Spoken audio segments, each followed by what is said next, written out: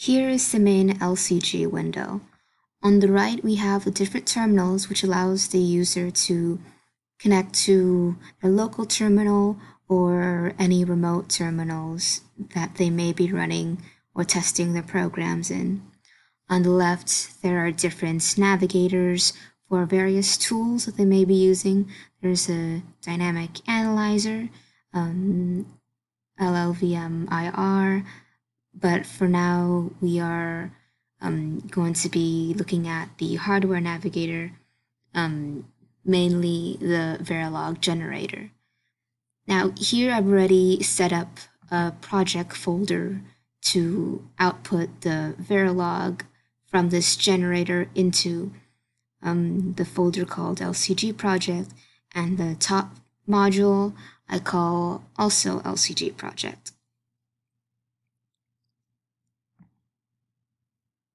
So I open up the Verilog generator. It already has the project name, the top module, and the test bench, which is basically the name of the top module with TB at the end.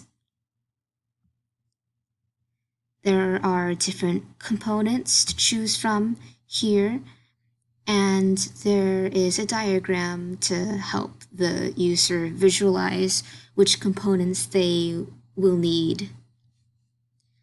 For now, I will choose the Ethernet top and the LMAC core.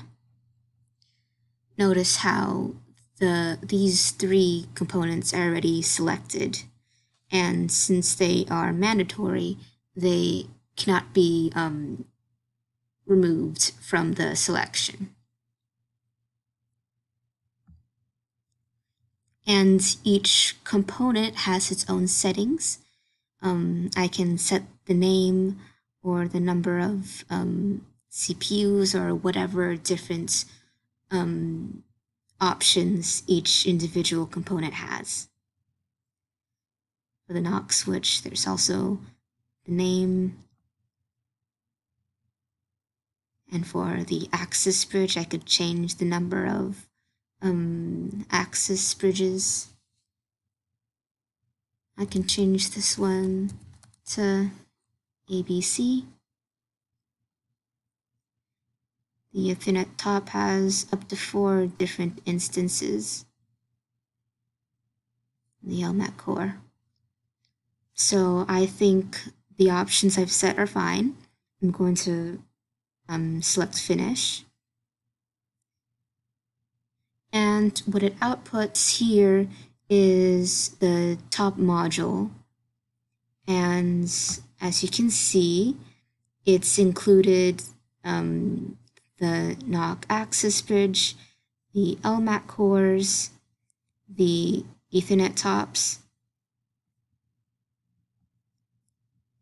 and it even includes the correct number of components, and if I change names, it also includes different names.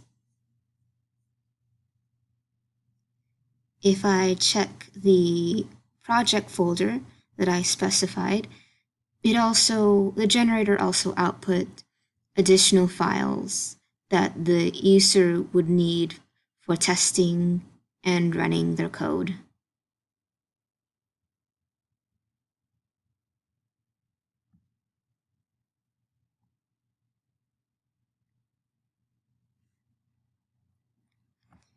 And this concludes the demo of the LCG Verilog generator portion of the program.